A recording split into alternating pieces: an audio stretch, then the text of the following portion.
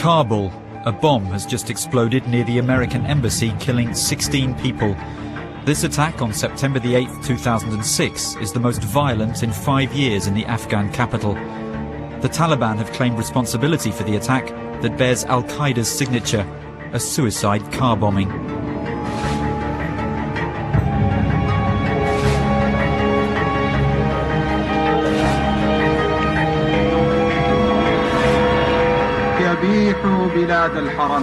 The capture of Osama Bin Laden and the destruction of the Taliban regime is the armed coalition's mission in Afghanistan, the greatest international mobilization since World War II. The United States military has begun strikes against Al-Qaeda terrorist training camps and military installations of the Taliban regime. Side by side with the American GIs, over 10,000 elite soldiers of the coalition forces search for Al-Qaeda's commander night and day. But after 5 years, Osama Bin Laden still eludes them.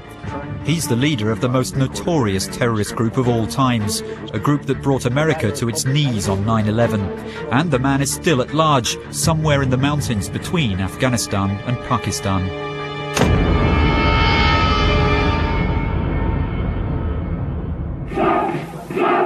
Before 2001, Bin Laden had all the time he needed to prepare his war in Afghanistan. Thousands of fighters came in and out of his training camps, because as early as 1996, he was put under the protection of the Taliban regime. 5 years after the peacekeeping forces arrived, Al-Qaeda's fighters are still here, assisted by Taliban rebels. We've filmed these exclusive scenes in the province of Ghazni, less than 2 hours away from Kabul. We're among the few journalists to be allowed to interview a group of Taliban fighters since 2001. We are fighting the Americans because they took away our independence and they're occupying our country. We're also fighting the government because it's supporting the occupying forces.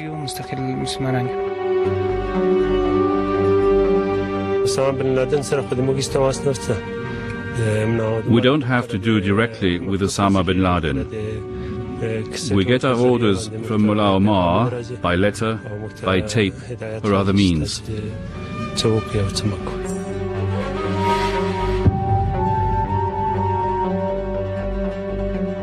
This camp has a few dozen trained fighters. They eat, sleep, and live with their weapons. They are the Taliban, but also young fundamentalists recruited in the South Afghan tribes. Pakistani and Arab Islamists come here on a regular basis to train them.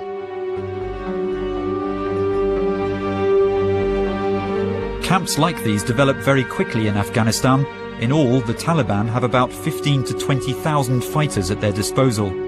Their objective, to take back control of the country. Their method, terrorism, surprise attacks against the West, led by small, standalone groups.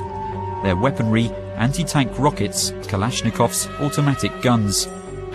They move very fast on bikes.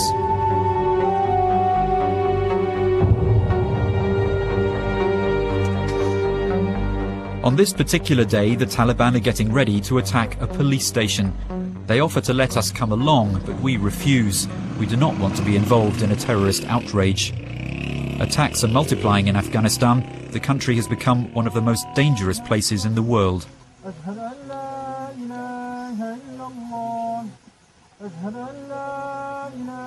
In this context of extreme violence, we've been trying to understand why Osama bin Laden, the most wanted man on the surface of the earth, is still at large.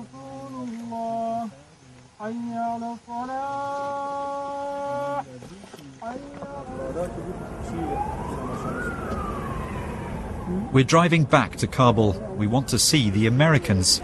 A few days after our arrival, Luke Nitting, NATO's spokesman, is giving his weekly press conference in front of about 30 journalists of the international press. For more than 20 minutes, Major Nitting goes on about field successes of the Western armies against Taliban rebels. Stated operational requirement to 100 instead of 85%. Have some examples of the communications that we have shared in the area that we are currently operating in Kandahar that would allow them to do just that. 9 days, ISAF's operation Medusa has struck hard at Hundreds of men who we wish had instead chosen to fight for prosperity and progress in Punjabi and Pashmul no longer remain as a threat. NATO deployed 30,000 men to secure Afghanistan, but each day the country moves closer to anarchy. When we asked the Major about Bin Laden, his attitude quickly changes. Is the capture of Osama Bin Laden still a priority for Croatia? I prominently wear this ISAF badge to try to get across that I'm not a coalition soldier. I'm proudly a NATO soldier and obviously come from the American Army. I'll let the coalition speak for themselves. Their mission here continues, and they could answer that question far better than I. So there are again strong links between Taliban fighters in the south and Al-Qaeda. We're just not that interested in labels. At the end of the press conference, we won't get any answers to our questions. You can only wonder if the foreign troops in Afghanistan really want to arrest the most dangerous terrorist in the world. Late afternoon in Kabul's Grand Bazaar. In spite of the growing number of terrorist attacks, the crowd are out shopping.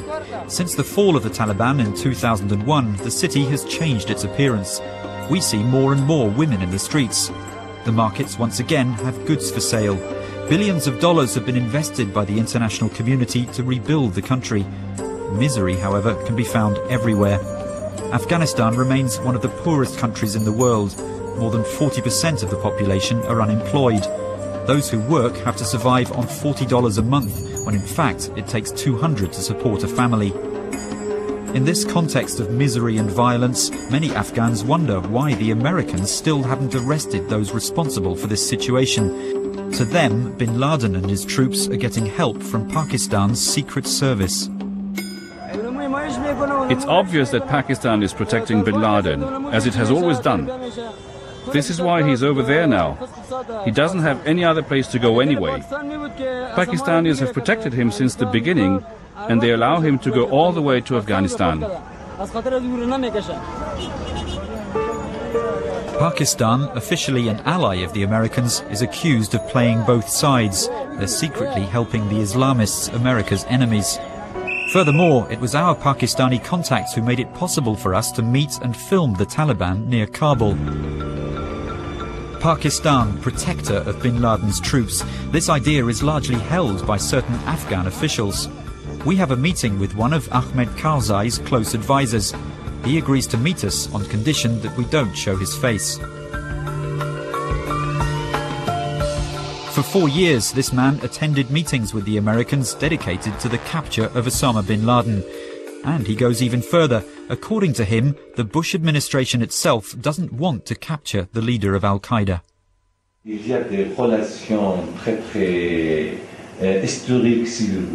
There are friendly relationships that go back a long way. You know, the Americans are the ones who supported him and made him very famous. Does American Secret Service have relations with people who are close to Bin Laden?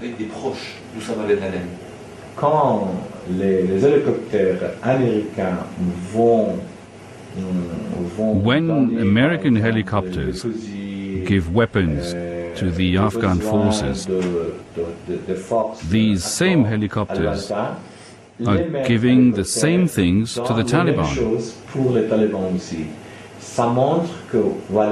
That shows that there are very secret ties between the Taliban fighters and the Americans, one way or another.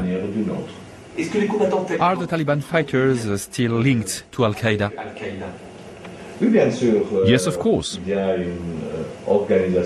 There is a very strong coordination between the Taliban, Al-Qaeda and the Pakistani secret services, of course.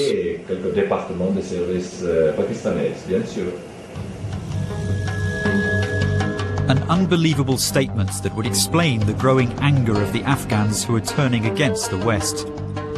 To see for ourselves, we decided to meet the French troops who've taken command of the Kabul region. 1,200 soldiers based in a strongly protected camp.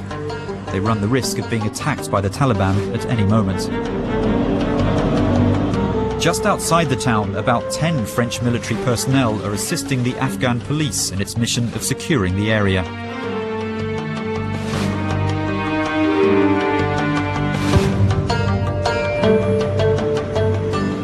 In our area, we have very good contact with the population and the authorities, police, Afghan National Army, which does not prevent bomb attacks from time to time, especially in the cities. We are used to patrolling on foot in the cities, which many other nations don't do. The French were the first ones to do it, and we are one of the rare nations to still do it on the Afghan territory. The official word from the French army remains diplomatic, but in Kabul, not everybody is as reserved. In these troubled times, people are starting to talk. We have a meeting with the director of the World Bank, Jean Mazurel.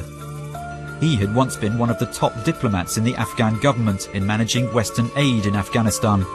A few days before retiring, this high official no longer has any illusions as to the real reasons for the American military presence in Afghanistan.